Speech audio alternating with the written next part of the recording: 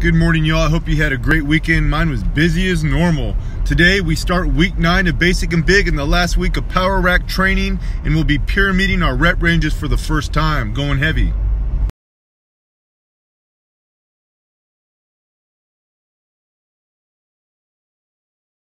I'm pretty excited about this last week of Power Rack training. We'll be doing some heavier, lower rep sets finally.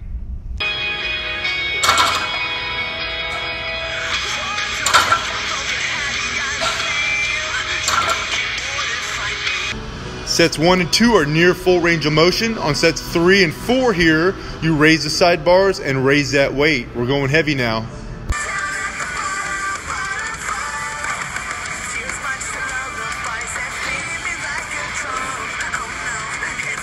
Now I'm choosing to use this setup this week for my overhead extensions. If you remember last week, I did the dumbbell overhead extension and I popped a rib out of place. So I'm hesitant to do it again so soon. Use this setup, overhead dumbbell, it's the intensity that matters.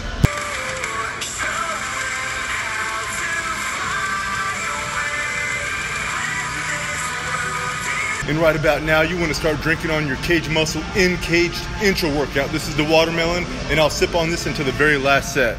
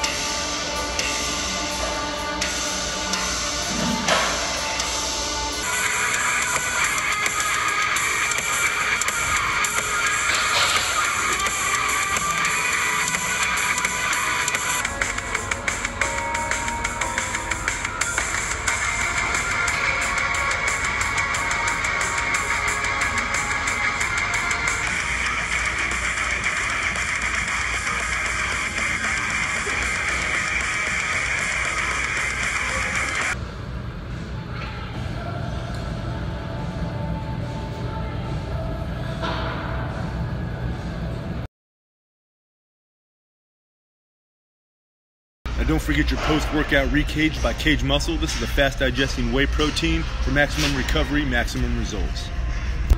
Today's rider wear gear are those Kai Green Signature D-Mac lifting shoes. They're gray athletic pants in their new Moto T-Back tank. Now that was a solid arm workout. I dug that, and that's how we'll do all week. We're going to finish the Power Rack training, and we'll vary the rep range just like we did today.